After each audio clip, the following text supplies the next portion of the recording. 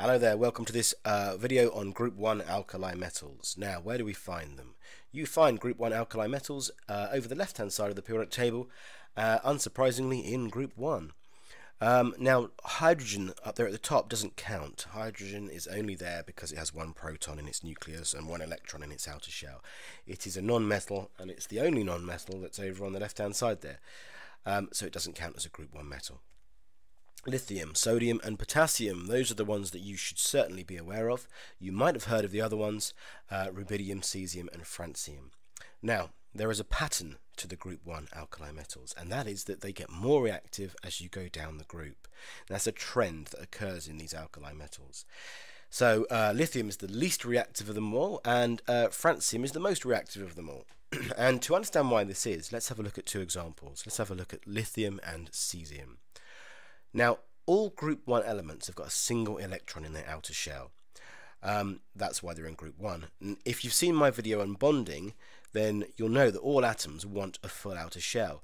And Group 1 metals achieve this by losing that last electron, getting rid of that outer shell, and relying on the next one to be full. So that's how they get a full outer shell, no matter how big they are. Now, so what they want to do, Group 1 metals, just to recap, they want to ditch that last electron. Now, what's in the nucleus of an atom? We've got protons and we've got neutrons. Neutrons are neutrally charged and protons are positively charged. So the overall charge of any nucleus of any atom is plus. And these electrons have negative charges, and they attract. The plus attracts the negative, and that's what keeps it spinning around. It's kind of like gravity. It's kind of like the gravitational effect of the Earth on the Moon, which pulls the Moon in and keeps it spinning round and round and round. That's what happens with these atoms. Now, look at the distance between the plus charge of the lithium here and the minus charge of that last electron. It's not very far. Now, what that means is that final electron will be held on fairly tightly. Look over at cesium. The final electron is a long way from the nucleus. Now what this means is it will fall off much easier. The plus charge has not got so much of an attractive force on that minus electron, so it will fall off much easier. And that's what makes cesium react much easier. There's also another thing called electron shielding. All these other electrons between the plus and the minus of the last electron, they interfere with that charge. They diminish the power of the plus to hold on to that minus charge. So this electron shielding also has the effect of weakening the electrostatic force between the plus in the middle and the minus on the outside. And the upshot of that is the final electron will fall off much easier, which means cesium will react much easier than lithium. And that is why alkali metals get more reactive as you go down a group. Let's have a look at some reactions in water.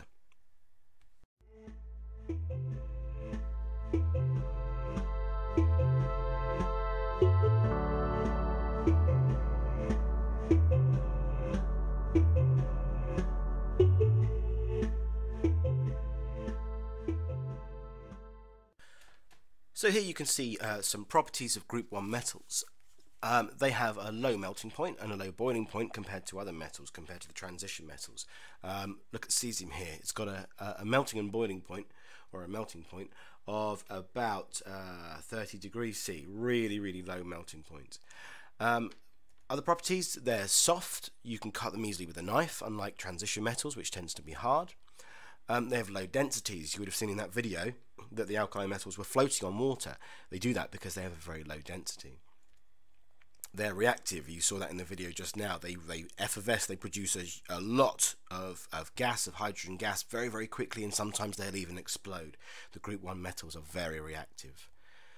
They form metal hydroxides. Let's have a look at that in a little bit more detail. Lithium introduced to water. Lithium, there's the word equation here and the symbol equation here, gives you lithium hydroxide and hydrogen. Now, as we know, hydrogen goes around as H2, but what you get is you get this lithium hydroxide. Now, our characteristics of hydroxides is that they're alkali. They have a pH greater than 7. And this is why the Group 1 metals are known as the alkali metals, because if you react them with water, you get an alkali, you get an alkali solution. And if you were to do this, if you were to drop lithium, sodium, potassium into water, watch the reaction take place, and then drop universal indicator solution into it, it would turn, well, can you remember? Can you remember what an alkali solution would be with universal indicator solution? Well, it goes a kind of purpley colour. So that indicates that we've got this lithium hydroxide present.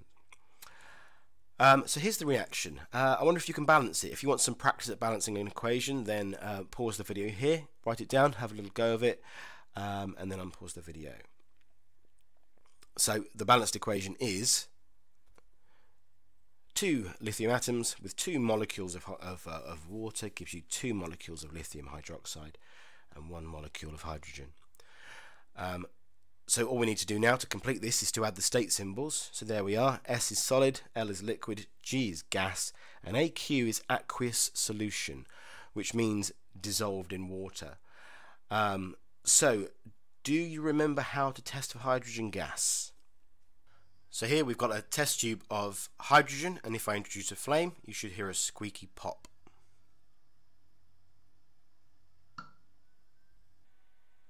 Now, another characteristic of the group 1 alkali metals is that they produce a characteristic colour when you burn them. So we've got lithium here, gives you this vivid red flame.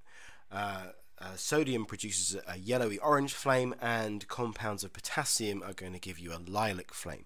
You need to know that for the exam. They could ask you that question: what colour do the different alkali metals produce?